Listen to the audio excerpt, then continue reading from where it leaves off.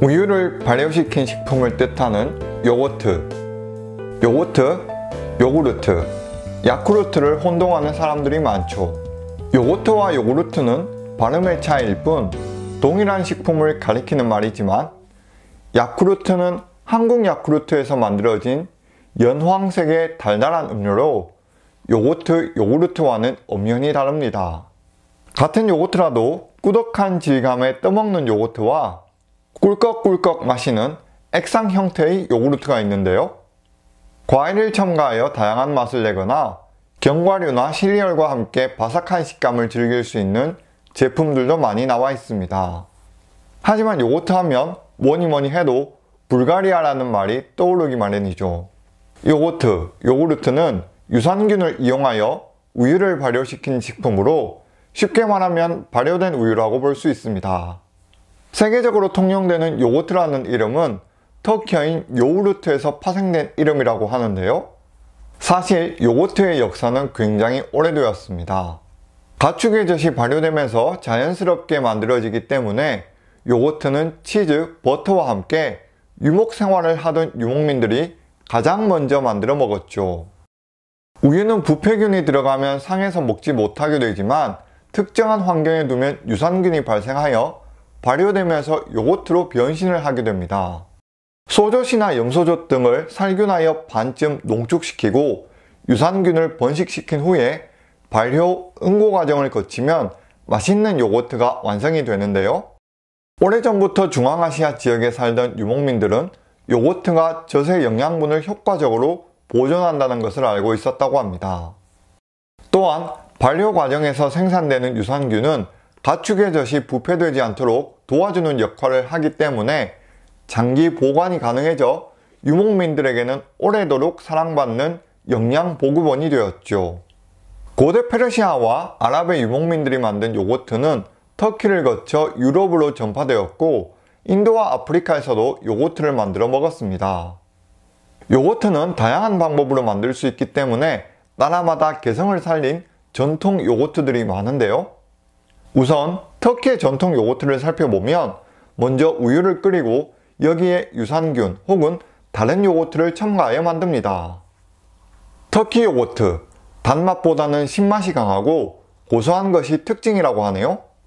이렇게 만든 요거트에 물과 소금을 섞어서 차갑게 즐기는 것이 터키의 대표 음료인 아이란입니다. 그릭 요거트는 그리스를 비롯한 지중해 연안에서 만드는 요거트를 말하며 원유를 끓여서 농축한 후 발효를 시키는데요. 이때 면포에 발효시킨 요거트를 한 번 더 유청과 분리하는 작업을 거치면서 단단한 질감의 요거트가 완성됩니다. 그릭 요거트는 일반 요거트보다 수분이 적기 때문에 질감이 더 꾸덕하고 진한 맛을 갖고 있죠. 유당 함량은 낮고 단백질과 유산균은 훨씬 더 많이 포함되어 있어 건강한 요거트의 대명사로 꼽히기도 합니다. 인도에서는 물소의 젖이 원료인 다히라고 부르는 플레인 요거트를 만드는데요. 물소젖은 다른 우유보다 지방이 높아 밀도가 진하다고 합니다. 또한 인도의 지역마다 조금씩 차이가 있긴 하지만 이렇게 만든 요거트에 소금과 물 혹은 여러가지 향신료와 설탕, 과일 등을 넣어 만든 음료인 라시가 유명하죠. 남아프리카 공화국에서도 우유를 발효시켜 마시는 요거트 아마시가 있습니다. 아마시는 남아공의 원주민들이 전통적으로 마시던 방법을 그대로 이어져 내려온 것이라고 하네요. 각기 사람마다 장내 환경은 다르지만 채소보다 고기를 즐기는 육식파라든가 혹은 콜레스테롤이 높다거나 장기간 항생제를 복용한 경우, 그리고 음주가 잦은 경우에는 유산균 섭취가 필요합니다. 유산균은 장내 pH를 저하시켜 유해균을 억제하고 과민성 대장 증상을 완화할 뿐 아니라 장 운동을 촉진해 변비를 개선하는 데 효과적이죠. 콜레스테롤 수치를 떨어뜨리고 심지어 아직 연구 중이지만 발암물질 생성을 억제하여 암 예방 효과까지 기대해 볼 수 있다고 합니다. 또한 매일 요거트를 섭취하면 뇌 기능이 향상되어 알츠하이머 증상을 호전시킨다는 연구 결과도 있죠. 이뿐 아니라 요거트를 꾸준히 섭취하면 뼈 건강에도 도움을 주며 당뇨병 위험을 감소시키고 요거트 속 유익한 박테리아가 스트레스 호르몬 수치를 낮춰주고 불안감을 막아 우울증도 예방할 수 있다고 합니다. 요거트는 이렇게 많은 장점을 갖고 있어 우리 건강에 이로운 식품이라 할 수 있는데요. 이 세상에는 국가별로 다양한 그릭 요거트, 터키 요거트, 인도 요거트도 있지만 그 중에서도 왜 요거트라 하면 불가리아가 쉽게 떠오르는 걸까요?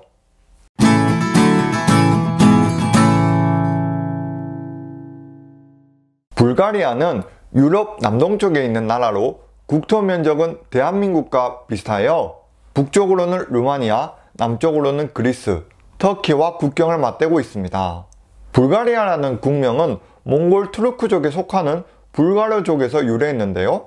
7세기 무렵 카스피해의 북쪽 초원에서 불가르족이 서쪽으로 이동하여 원래 이 지역에 정착해 살고 있던 슬라브족을 정복하고 세운 나라가 바로 불가리아입니다. 실제로 불가리아 요거트는 이미 오래전부터 유럽인들 사이에서는 건강식으로 유명세를 타고 있었다고 하는데요. 16세기 프랑스의 왕 프란시스 1세의 위가 좋지 않아 속병을 앓고 있었는데 그 당시 오스만 제국의 술탄이 프랑스와의 친선을 맺기 위해 불가리아 요거트를 만들던 의사를 파리까지 급파했다는 기록이 있습니다. 이 유대인 의사는 불가리아에서 40마리의 양떼를 거느리고 파리까지 가서 직접 생산한 요거트로 프랑스 왕의 병을 고칠 수 있었다고 하네요. 이것이 유럽에서 불가리아 요거트의 효능을 보여준 최초의 사례가 되었고 이후로 불가리아 요거트의 유명세가 커졌습니다. 이 때문인지 프랑스는 지금도 전 세계에서 가장 많은 요거트를 소비하는 국가 중 하나라고 하네요. 한참 시간이 흘러 다시 불가리아 요거트가 주목을 받기 시작한 것은 20세기 초반 러시아의 세균학자로 1908년 노벨 생리학상을 수상한 일리아 일리치 메치니코프의 공이 큽니다. 한국에서는 그의 이름을 딴 유제품이 판매된 적이 있어 매우 친숙한 이름인데요. 루이 파스테르 밑에서 세균학과 면역학을 연구하던 메치니코프는 유럽의 여러 나라들을 여행하면서 음식과 수명의 관계를 조사했습니다. 그 결과 물질적으로는 그리 풍요롭지 않으나 늘 요거트를 즐겨 먹는 불가리아의 노인들이 다른 지역의 노인들보다 훨씬 장수한다는 사실을 알게 되었죠. 이 연구 결과에 기반하여 인간의 장수라는 논문을 발표한 메치니코프는 발효율을 많이 섭취한 사람은 섭취하지 않는 사람보다 훨씬 건강하고 오래 살 수 있다고 주장하였습니다. 실제로 불가리아는 장수하는 국가로 유명하며 수도 소피아에서 남쪽으로 245km 떨어진 작은 마을 스몰리안시는 불가리아 요거트의 본고장으로 장수하는 사람들이 많은 장수촌의 대명사인데요. 한때는 스몰리안시 거주 인구의 60% 이상이 100세 이상의 노인이었을 정도로 장수하는 사람이 많았고 그들이 말하는 건강 비결로 꼽은 것이 바로 하루도 빼놓지 않고 먹는 전통 요거트였던 겁니다. 메치니코프의 연구 결과가 세계에 발표되고 불가리아의 장수 마을에 대한 이슈가 퍼지면서 전 세계 사람들은 불가리아 요거트에 대한 큰 관심을 가지게 되었죠. 하지만 불가리아뿐 아니라 이미 다른 지역에서도 독자적인 방식으로 발효유를 만들어 먹고 있었는데 왜 유독 불가리아 사람들이 요거트를 통해 장수할 수 있었던 것일까요?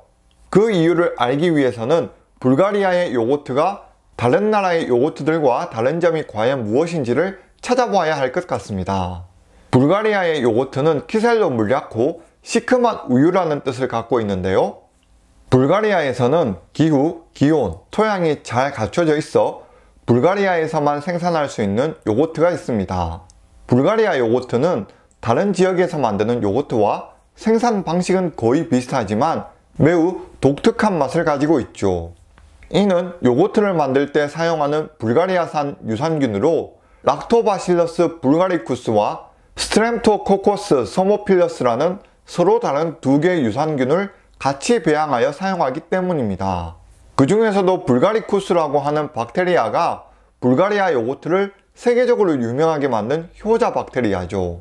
락토바실러스 불가리쿠스, 불가리아 젖산 간균이라는 긴 이름으로 명명된 이 박테리아는 1905년 스타멘 그리골로브 박사가 젖산 간균이 우유를 발효시켜 신맛이 나는 우유를 만들어낸다는 것을 과학적 검증을 통해 최초로 발견했습니다.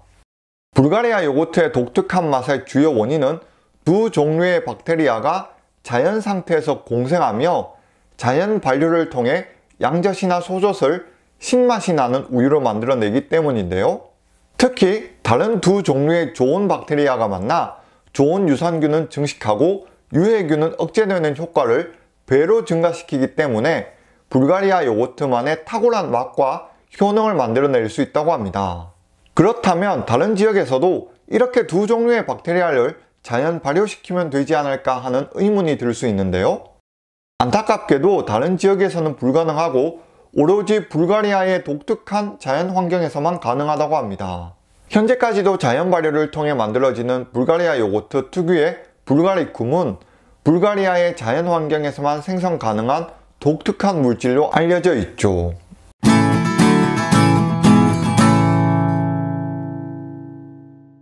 불가리아는 목축의 발상지이자 더운 기후를 보이는 서아시아와 냉랭하고 수변한 기후 환경에 유가공 기술이 가장 발달한 유럽의 중간 지점에 위치하고 있습니다. 발효식품을 개발하기엔 최적의 입지라고도 하죠. 불가리아는 일찍부터 목축업이 발달하여 여름에는 산간지역에서 겨울에는 계곡 일대에서 많은 양과 소들을 자연 방목하여 키웠습니다. 기원전 3000년경 고대 트라키아인들은 양을 키우며 유목생활을 했는데 이때 신맛이 나는 우유를 만드는 방법을 자연스럽게 터득하였죠. 박테리아가 식물에 붙어 있다가 양들이 초원을 거닐 때 양들의 몸으로 옮겨 붙게 되고 양젖을 짤 때 박테리아가 자연스럽게 우유 안으로 들어가게 되었던 겁니다. 그러는 동시에 유럽으로부터 발전된 유가공 기술을 받아들이면서 그들만의 소울 밀크라 부르는 요거트를 생산할 수 있었던 것이죠. 자연스럽게 불가리아의 발효 유산균은 불가리아 주요 식품 수출 품목 중 하나로 자리 잡았으며 불가리아의 국영기업인 LB 불가리쿰은 효모 라이센스에 대해서 수출, 관리, 운영, 판매 독점권을 가지고 있습니다. LB 불가리쿰은 세계 유일한 유제품 국영기업으로 1000가지가 넘는 유산균 및 비피더스 균주를 보유하고 있으며 8개의 실험실에서 50년이 넘는 시간 동안 연구와 개발을 통해 최고의 품질을 자랑하는 유제품을 생산하고 있죠. 사실 1965년 LB 불가리쿰이 창립하기 전까지 불가리아의 여성들은 전통적인 방식 그대로 경험과 감각에 의지하여 산양이나 버팔로의 젖으로 요거트를 만들었고 정형화된 생산 방법이 따로 있지 않았습니다. LB 불가리쿰은 현대시대에 들어서면서 양젖을 우유로 대체하여 고품질의 요거트를 대량으로 생산할 수 있는 생산 라인을 갖추기 위해 노력하였죠. 먼저 불가리아를 대표하는 독자적이면서도 통일된 요거트 유산균을 생산하기 위해 1949년부터 미생물 학자들을 불가리아 전역에 파견하여 전통적인 방식으로 만든 홈메이드 요거트를 최대한 많이 수집했습니다. 그렇게 취합한 각각의 요거트에서 장점들만 축출하여 현재의 불가리아 유산균을 개발하기에 이르렀죠. 이렇게 생산한 유산균은 전 세계 26개국에 수출하고 있으며 한 국가당 한 개의 수입 업체와 독점 라이센스 계약을 맺어 엄격하게 품질을 관리하고 있습니다. 불가리아 국민들 역시 요거트에 대해 상당한 자부심을 가지고 있는데요. 남녀노소를 가리지 않고 항상 요거트를 즐겨 먹으며 요거트를 곁들인 다양한 식단을 즐긴다고 합니다. 불가리아 마트에는 요거트만 판매하는 코너가 마련되어 다양한 종류의 요거트가 있고 가장 기본 사이즈가 500g 정도로 엄청난 용량을 자랑하기도 하죠. 불가리아 사람들에게 요거트는 주식과도 다름없는 식품이기 때문에 저렴한 가격으로도 많은 용량의 요거트를 쉽게 구할 수 있다고 합니다. 실제로 불가리아인들이 1년 동안 소비하는 요거트의 총량은 약 27kg으로 예전에 비하면 많이 줄었지만 여전히 상당히 많은 양을 소비하는 국가죠. 요거트를 넣은 샐러드인 스네장카, 요거트에 오일을 채 썰어 넣고 소금 간을 한 뒤 차갑게 먹는 요거트 스프 타라토르, 요거트를 다시 발효시켜 만든 시레네 치즈 등이 있습니다. 유럽을 포함한 세계 각지에서도 불가리아 유산균을 수입하고 있는데요. 유럽에서는 프랑스, 스위스, 스페인, 영국 등이 가장 열광적이라고 합니다. 한국에서는 1990년부터 출시된 남양유업의 불가리스 요구르트가 광고를 통해 엄청난 유명세를 타기도 했었죠. 하지만 남양유업의 불가리스는 독일에서 배양받은 유산균을 사용하고 불가리아 유산균과는 직접적인 관계가 전혀 없는 것으로 알려져 있습니다. 불가리아 요거트가 유럽을 넘어 세계적인 명성을 쌓은 것은 1970년 일본 오사카에서 열린 국제 엑스포였는데요. 일본 최대의 우유 가공업체인 메이지유업이 국제 엑스포에서 우유로만 만든 불가리아식 요거트에 감동했고 곧바로 개발에 착수하여 1년 뒤 일본 최초의 플레인 요거트를 만들었다고 합니다. 그리고 1973년부터 정식으로 LB 불가리쿰과 제휴하여 지금까지 메이지 불가리아 요구르트를 생산했죠. 유목 생활을 하던 오랜 옛날부터 이어져 내려온 전통 요거트를 발달된 기술로 지켜나가고 있는 불가리아. 세계적으로 유명한 데는 다 그만한 이유가 있는 것 같습니다. 지금까지 시청해주셔서 감사드리며 모두들 건강한 하루 보내세요.